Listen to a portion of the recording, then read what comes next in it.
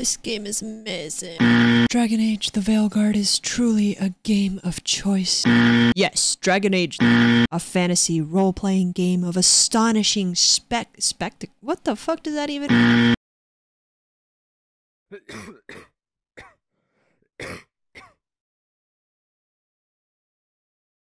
Is the Dragon Age series dead? How can a game that looks this good be this bad? Deceit is what it is. First, let me kick the elephant out of the room. The #1 topic discussed for this game is the woke factor. Whatever your feelings may be regarding this, I just want you to know prior to watching this video that I don't care. What I mean is, companies have the right to include whatever they want or don't want in their products, much like how we as consumers, as customers, have the right to buy or not to buy the products based on the things that we like and dislike. Honestly, what I'm trying to boil it down to is if you don't play this game, or if you do play this game based on its woke factor, it doesn't actually make a difference to me. I'm not your mom. I just don't want it to be the topic of discussion because everybody else on the fucking internet has already talked about this, has already covered it. It's been done, it's been said. What I want to do is take a step back and talk about the things that I believe are make it or break it when it comes to video games. That includes things like gameplay mechanics, performance, graphics, and genre elements. I want to take a look at Veilguard and tear it apart to see if this is truly the death of one of the most beloved series of all time. Dragon Age Veilguard is described as an action RPG, and just like that, we got to the root of the problem. This game tries to do a lot with the action portion of it. It also tries to do a lot with the RPG portion of it, and unfortunately, it falls short with both, kind of leaving it grasping at straws, making it very boring and honestly bland, uninspired. I mean, there's a lot of words that I can use here. It lacks personality. While it does have aspects that are great, those are definitely overshadowed by hours of bog. From the outside in, you look at this game and it's like, wow, it looks amazing. The cinematics, the graphics, the animations, they're visually stunning. But you scratch the surface just a little bit and you get to shit. The Dragon Age series as a whole was established and beloved for its lore, its rich storytelling, immersive world building, and complex moral choices that allow players to shape their own narratives. In other words, they're known for being fantastic RPGs. You could go so far as to say that the Dragon Age series is a standout in the RPG genre. Having never played any of the older games myself, even I knew growing up that these games were fucking iconic. I wasn't allowed to play it when I was young. I wasn't 17. It was rated M for mature. Those are strict parents for you. Now that I mentioned that, I know that a lot of people are gonna bombard the comments with their pitchforks. Don't forget your torches and your the little fuel, the what is it called? The lighter fluid, in case you run out of that, you know, because you're gonna need it. I actually think that Veilguard being my introduction to the series gives me a unique perspective, an unbiased opinion on this game that isn't clouded by the nostalgia glasses that I know some of you guys have on right now. So hear me out before you bitch, and then bitch. But first, hear me out. The writing throughout the entire game was bland. From the character dialogue to the way that the story pans out. The best way that I can describe this is that it's cookie cutter. There's a grand issue this party's trying to navigate around. The solutions always seem to be, we need this item, or we need to talk to this person, and that sums up the game. You cannot disqualify the fact that there are times where the story gets interesting, where you see something unfold that doesn't feel like another task, and in those moments we see a light shine through with stories that develop the characters, the factions, and their background stories. But those moments are so few and far between. Bro, compare this to another heavy-hitting RPG and it just does not even come close to hitting the mark. To be considered an RPG doesn't really take much. Add a couple of choices here and there, write a random story that takes you from point A to point B, throw in a skill tree, and you have yourself an RPG. But to be considered a top-notch RPG, the hullabaloogie that everybody is talking about, you have to do something special. It has to invest you in as a player, make you feel like you're truly living out these moments within the story that you had a hand in creating yourself. The choices need to feel like they truly do matter. And in this game, they just don't. They don't feel impactful. The dialogue choices are generic, and even when there's a choice that's supposed to make a big impact on the game, the little highway choices, I like to call them, I never got that like big hint of anxiety that you're supposed to get when you're about to make a choice and you save and then you're ready to reload in case you made the wrong choice. I never got that. Nev, that coffee in the kitchen, you made it? Keen eye. Did you boil it? If so, why? I'm not picky. I got a cup and it does the job. That's all I ask. I don't know where to go with this.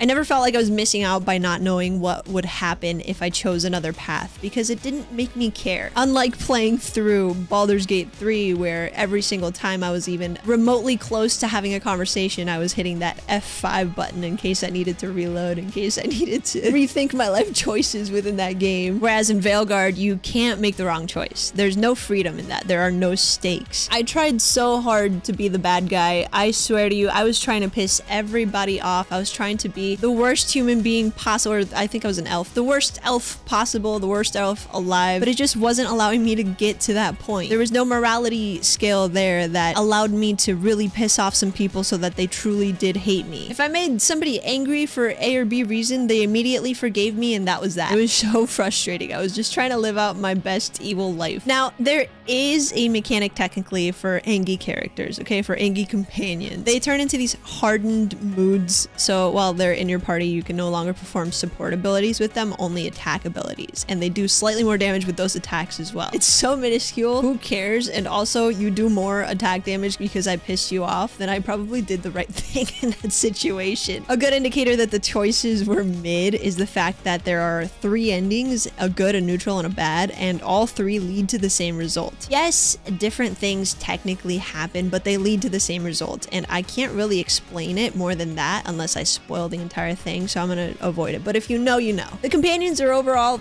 okay. The main ones you meet have potential to be really neat, but like I mentioned before, the writing is so bland that I was left wanting for more. Moments where the companions' background stories are mentioned and referenced peek through as the story progresses, which only makes me question how good this game could have been if the devs took the time to flesh out those stories in a meaningful way. A plus that I will give Veilguard: the dialogue is unique between different members of the party. I thought it was a nice cherry on top of the mound of shit to pay attention to that detail. Also, plot armor is so overdone, it's cringe. It's almost as bad as the little powwows that you have with your parties where everybody starts bickering like if they were middle school exes sitting at the same lunch table. It was honestly, I don't know, maybe that's a personal preference thing, but I just felt like all the characters were so childlike and so petty. It was really annoying to get through some of those portions of the story. Again, I think that part of it was more personal preference. I have a lot of hate towards annoying people, but we'll move on from that. So, okay, is that a great RPG? That's honestly not the worst thing that could happen. There's a lot of games with stories that are kind of shit, but are still fun as hell because the gameplay picks up the slack. Not this game. The action-adventure portion of this game is just as bland as the RPG portion of this game. Don't get me wrong, the combat and overall gameplay is not bad. It just falls short of being great. Just okay, combat doesn't justify spending hours and hours playing through and beating the game at full price, in my opinion. It gets really repetitive, and the puzzles don't offer any stimulation to ye old brain cells. They're basically line of sight simulator. Find a crystal that unlocks the next crystal that unlocks the next crystal that unlocks the door. Find the pimple to pop that unlocks the door. Find the wisp that unlocks the door. Like, I keep falling right back to the same word to describe this game, which I guess is perfect because I get to be as repetitive as this game was, but it's fucking bland. What makes up for these moments is the fact that the world design is actually really beautiful. I don't think you can look at this game and say that the graphics are bad or that the world isn't pretty. As far as combat goes, you have a skill tree, abilities to unlock for yourself, and the abilities to unlock for the companions, which you choose in real time. You get a ton of loot, but most of it is trash loot. It's okay. You can upgrade weapons and armor. I mean, it's basic, but it works. It, like I mentioned, is real-time fighting with the choices of comboing certain abilities with others to make them more powerful. Let me talk about this specific mechanic for a little bit here, because this one was super exciting to me when I read what it could do, and then it fell off so hard. Comboing with one of my companions sounds so sick. It really sets it up to add like intricacy and variety to the gameplay. The problem is that they dumb it down so much that it leaves nothing for you to try and figure out for yourself. As soon as you open the ability menu, it legit just highlights the abilities that can combo, and every single time you use it, it has the exact same animation that it executes. A big explosion. That took the variety right out of the equation. It made it brainless, mindless, button mashy, much like the rest of the combat. Repeated animations were a huge downside for me in particular, for both my character and the enemy characters. While I didn't expect it to have thousands of different animations for different attacks, I counted 2 finishing moves the entire game. 2. There are 75 bosses, thousands of ads. I've played the game for like 45 hours and I've counted 2 animations for the finisher move. Maybe different classes had more or less, but you will not catch me booting this game up again just to try and see if I miss something like that. Out of the 75 bosses, I would say 1 out of like 6 or 7 would stand out as a wow factor. The rest were repeated variations of the same thing. Enemy variety was a big issue for me as well. Honestly had me asking myself, why is it that the lack of enemy variety is so apparent in this game when I've played games like Batman Arkham Asylum and loved that game, and that game didn't have like a crazy amount of enemy variety either. It only had like 4 enemy types, and I don't even think I noticed that playing through the game. Why is it that it's a problem here, but it wasn't a problem there? I think what it comes down to is level design and the approach to the fights. Fighting certain enemies felt really repetitive in Veilguard because the level design, not the aesthetics, but the actual arenas, was poorly executed and very, very predictable. It never changed. It was always fight in this open area. Yeah, the area looks sick, but that was it. Compare that to the Batman games where different scenarios, placements, and fights felt like puzzles on their own. Maneuvering through the areas using stealth or balls blazing fisty cuffs of death, it never felt boring or repetitive. Look at another game, The Witcher 3, a game who I would even go so far as to argue doesn't have the best of combat, but it still adds variety in having to figure out what the enemy was, finding different and specific ways to hunt each one of them, using various items to buff yourself and your equipment based on the scenario that presented itself. We put a lot of effort into seamlessly blending gameplay with the surrounding environment. Monster behavior and tactics change depending on the time of day or terrain. It's these shifting circumstances that will often determine if you are hunter or prey. Clear an area of monsters, and you'll witness people settling in, transforming dangerous areas into sprawling hubs where you can buy and sell gear. Veilguard is as simple as, here's an open space, here's some enemies that are shooting at you, and here's some enemies that are running around. Good luck. There is a parry and a dodge. But the responsiveness of the parry also was a problem for me. Sorry. The attacks don't actually match the indicator's timing in Veilguard. There are 3 indicators total. One in white, telling you that you are being targeted. The other is yellow, meaning you need to parry. And the last is red, meaning it's non-parryable, so you need to dodge. They're simple enough, but the problem with these that made them feel loose and unresponsive was that they had different time windows depending on the attack and depending on the enemy. So sometimes the indicator would pop up and you need to hit it right away or else you were gonna miss it. Or sometimes the indicator would pop up and I would hit the parry, but the actual timing was several seconds later, so I would just look like a wet noodle holding up my little block and then putting it back down just to get pelted in the face. Maybe it's a skill issue.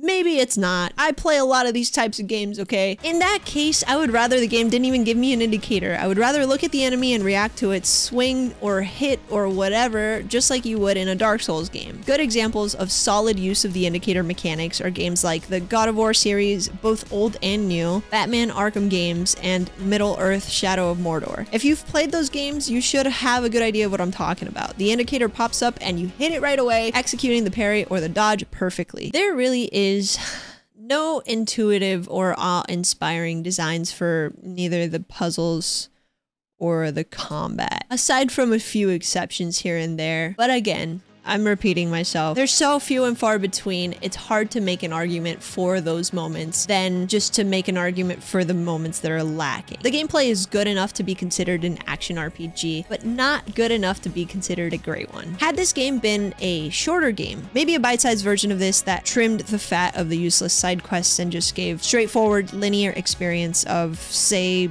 I don't know, around 10 hours and made it $20 cheaper, I would actually have a very positive outlook on it. The issue is the hours of filler that don't respect the player's time, the facade of choices throughout the story that don't actually matter, and the repetitive nature of the combat that made it feel like a very thinly spread pancake that was just made long as hell for no reason. So to me, yes, the series is dead. It went from being a fan favorite, a standout series in the genre, to a watered down diet version of itself with this game. There is an argument to be had saying that they still have potential to make other games in the future that kind of clean up these messes. The only reason I highly doubt that will actually happen is because I'm seeing all these inflated Lulu reviews calling this game the best thing since sliced bread. I hate saying that because there's two sides to this coin. I don't necessarily want to be a hater. If you, as a consumer, as a customer, as a person, as a regular person, really loved every second of this game with every fiber of your being, then I'm actually happy for you because you got your money's worth out of a game, out of a product that you bought, and there's no better feeling than that. But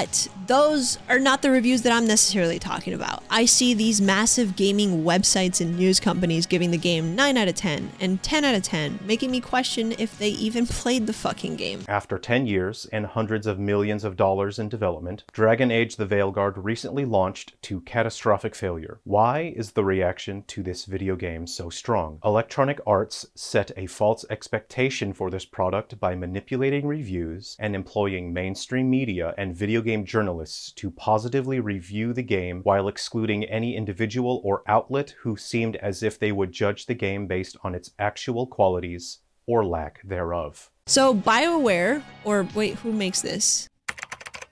So BioWare and EA see these successful game reviews, they see the sales coming in. There's nothing really stopping them from continuing down this path of making mediocre games that muddle up their beloved IPs. But I don't know, that's just my personal take, that's my personal perspective. Of course, I'd like to hear from you guys. Do you guys think that the game's dead? That the series, I should say, is dead? Or do you guys think that it has potential to be better in the future? Did you guys like this game and I'm just talking shit for no reason? Let me know down in the comments below. No reason? I'm going through puberty apparently. Like Scoob! Alright, I'm done with my rant. Don't forget to leave your like for the algorithm gods and I'll see you guys in the next one. Bye!